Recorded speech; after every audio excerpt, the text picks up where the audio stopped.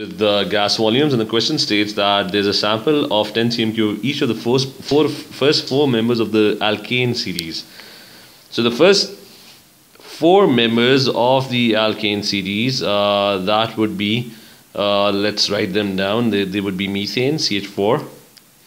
After that you would have ethane, which would be C2 and H6.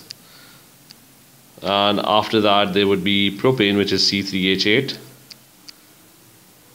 And then butane, which would be C4 and H10. So these are the first four members of the alkane series, and they are separately mixed. So they are separate reaction with 70 cm3 of oxygen. So they are mixed with 70 cm3 of oxygen. Each is then burned, and the total volume V of residual gas measured again at room temperature and pressure. And he's asking which graph represents the results that would be obtained. So he's talking about the residual gas, that is the gas that is remaining at the end of the reaction. So each of the first four are being reacted with 70 cm3 of oxygen. So there are four graphs given. So we're going to come back to the graphs later. The first thing we need to do is we need to construct equations. So we have CH4, that's the first one. It reacts with O2 and produces CO2 and H2O. Remember, the volumes are being measured at room temperature. So H2O is a liquid. So we're not going to actually measure the volume of H2O. CO2 is a gas. Similarly, O2 is a gas, and methane is also a gas. Now what the question states is that we need to balance the equation as well. So CH4 with CH4, there would be two H2Os and two O2. That would make it a balanced equation. Now what the question is stating is that you have 10 cm3 of methane, and it's reacting with 70 cm3 of O2.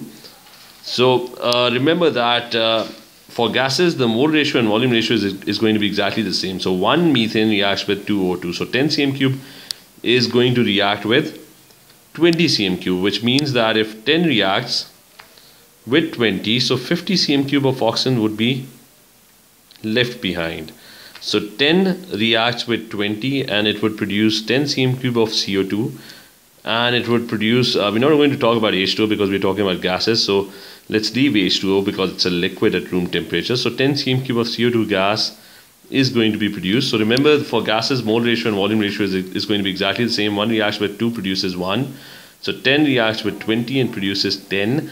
50 cm3 of oxygen would be left behind. So the residual gas for methane, the amount of gas that is remaining at the end of the reaction is going to be 10 cm3 of CO2 plus 50 cm3 of O2, which would be equal to 60 cm3. Now if we come back to the graphs, and if we look at the graph, and he's talking about methane, so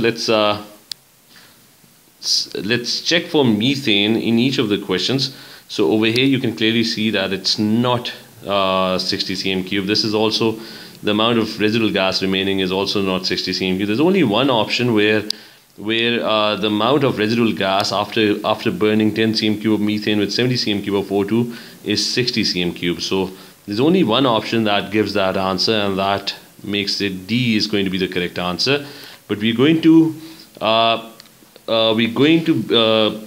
confirm our answer by doing the same thing for C2H6 and figuring out whether, if you look at C2H6 and if you check the graph, then you would notice that for C2H6, 55 cm3 of residual gas remaining at the end of the reaction is given. So let's confirm that.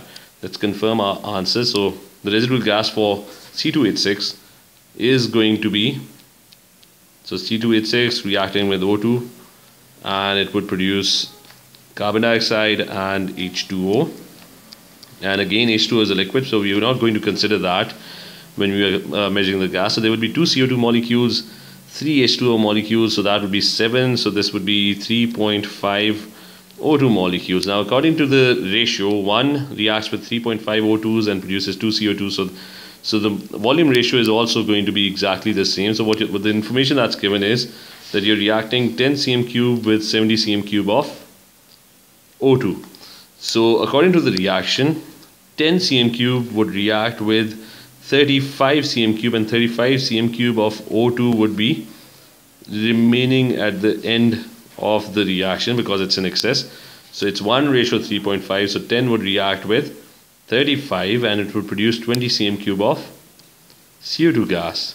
And we're going to ignore H2O because that's a liquid at room temperature. So the amount of gas, residual gas, that's remaining at the end of the reaction is 20 cm³ of CO2 is produced and 35 cm³ of O2 is left behind. That makes it 55 cm³ of residual gas that's remaining at the end of the reaction. So this confirms option D to be the correct option.